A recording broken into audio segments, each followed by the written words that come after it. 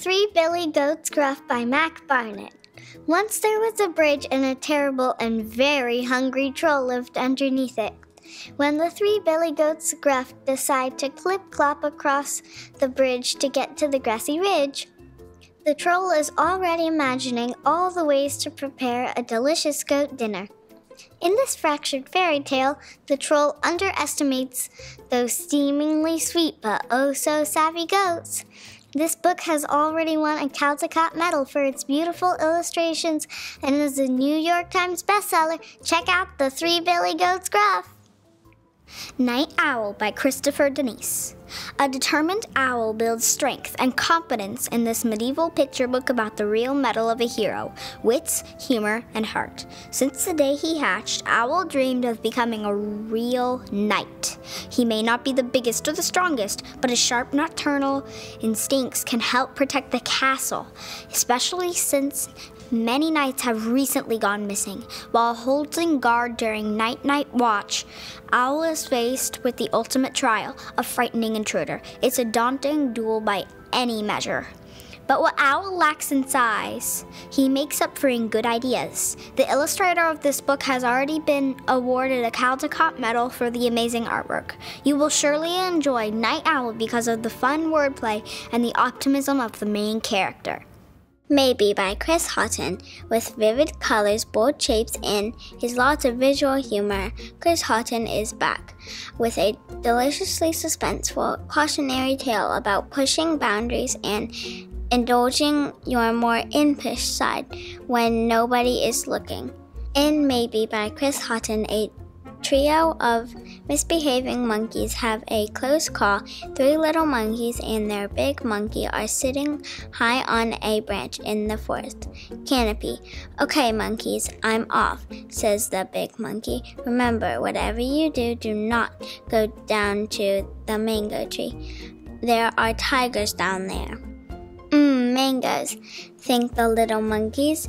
They love mangoes. Maybe they could just look at the mangoes. That would be okay, right? Bug on the Rug by Sophia Goles. Do you love books that rhyme? Then you will love Bug on a Rug by Sophia Goles. Pug is snug on his rug, but what happens when along comes Bug with a claim to the rug? Pug and Bug engage in a hysterical rhyming battle of wits and strength until Slug helps the two main characters understand each other and offer apologies. All agree that nothing's so snug as friendship and happily share the rug.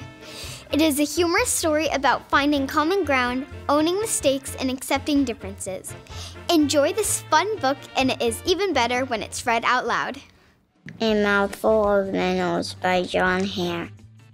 At the bottom of the pond, Alfonso the snapping turtle opens his mouth wide, wiggles his tongue, and waits for breakfast. He boldly notes a small minnow, but he jeers when all of them show up. Alfonso's waiting has paid off, but when a wild family of minnows arrives to celebrate together, Alfonso's true character emerges, and he has second thoughts about the breakfast he's been waiting for.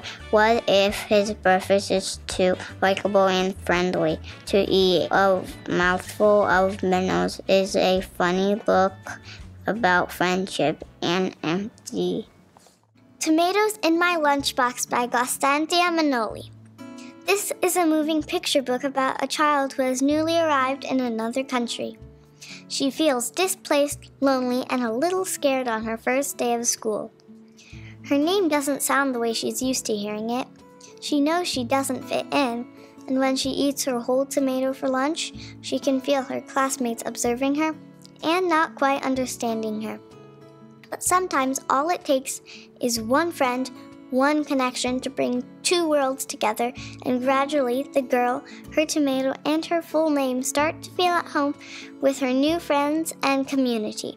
Read Tomato in My Lunchbox by Costanza Manoli, which shares the universal experience of feeling out of place. Not That Pet by Smriti Prasadam Hall.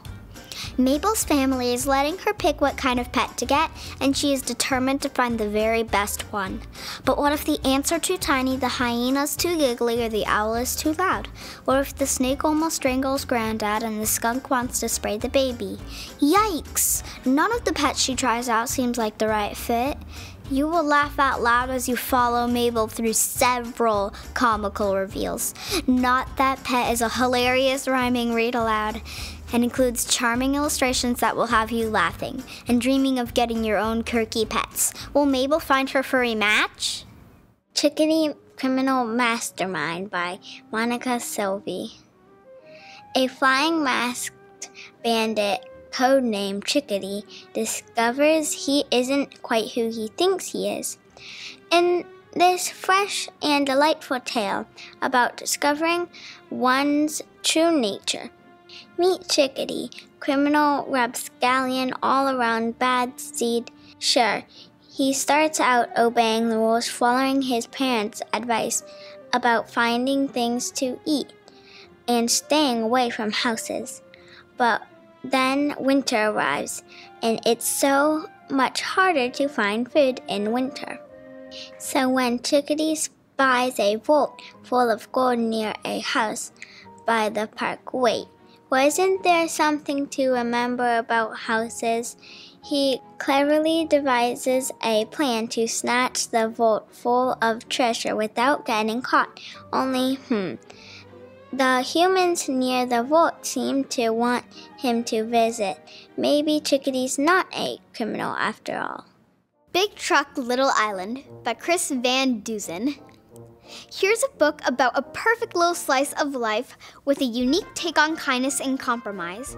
When a big truck and its big load get stuck on a narrow road, traffic on the little island comes to a halt. Some cars need to go south, and some have to travel north. How will Meg get to her swim meet? What about Barry's ballet class? Luckily, the kids come up with an ingenious solution. Why not just swap the cars? Inspired by an incident that happened in Maine, Big Truck Little Island tells a fun tale of resourcefulness and community through clever rhyming wordplay and whimsical illustrations.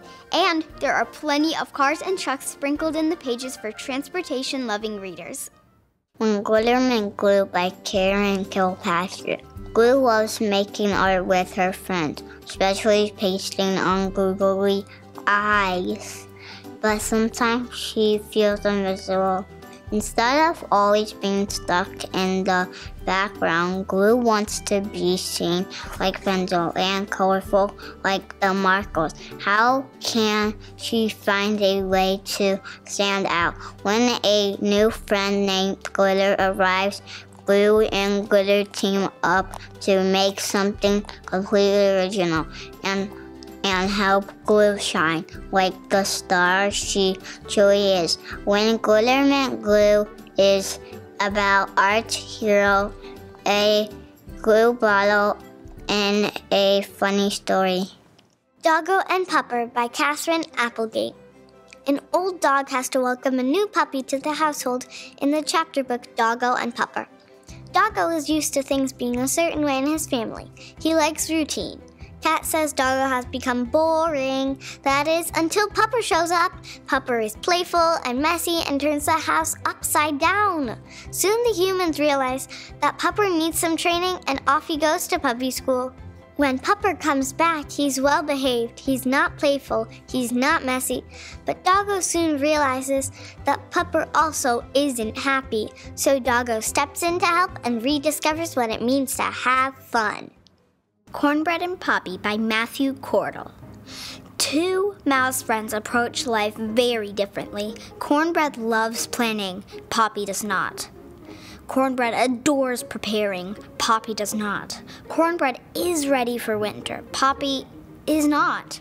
But Cornbread and Poppy are the best of friends, so when Poppy is left without any food for the long winter, Cornbread volunteers to help her out. Their search leads them up, up, up Holler Mountain, where these mice might find a new friend, and an old one. Cornbread and Poppy is a humorous beginning chapter book about steadfast friends with opposite personalities. Matthew Cordell is the author and the illustrator of the book, and uses pen and ink with some watercolor to capture Cornbread and Poppy's activities and expressive faces.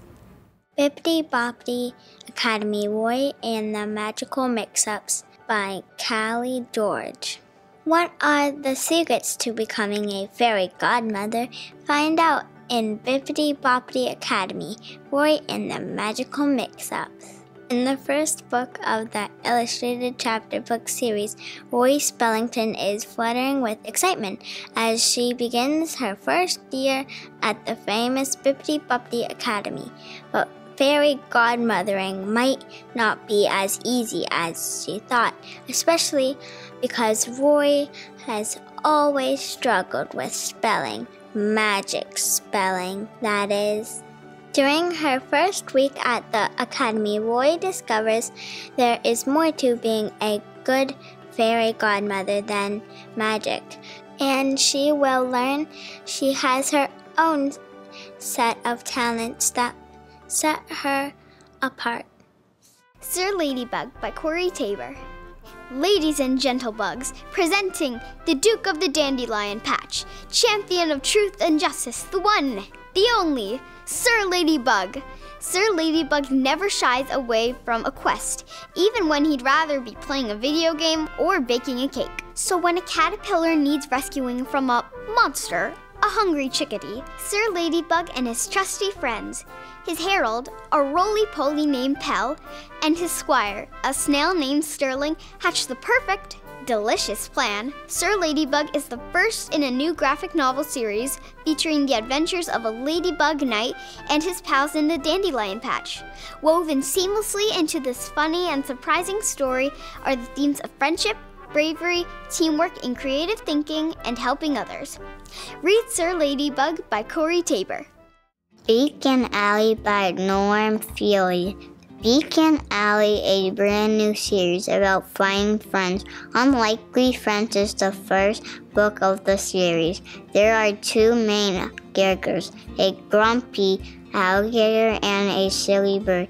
Alley the alligator is very happy being alone until one day a noisy bird named Beak lands on her snout. Beak thinks Alley is lonely and a day friend.